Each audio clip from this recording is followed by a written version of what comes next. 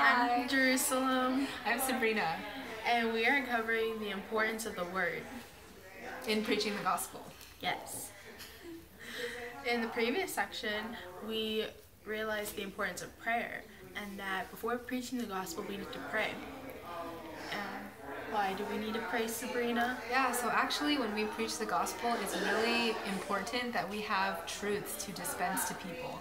And something that I really enjoyed seeing was that there are tons and tons of truths in the Bible. But we don't have to know every single one of them in order to go out to speak to people. Even if you have just a little bit, you can already start going out and preaching the gospel.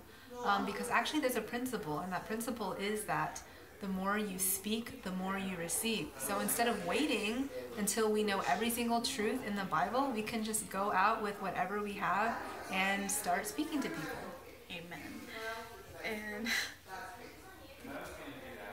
And it says whenever we preach the word, we're preaching like priests and kings. So we have authority whenever we preach the gospel. And that it has weight to it. It's not some whatever thing. It's important.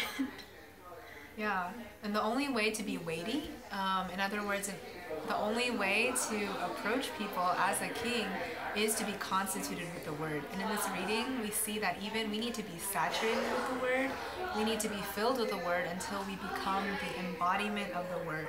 And the word should be in every fiber of our being. So clearly this is something really important in order for us to preach the gospel.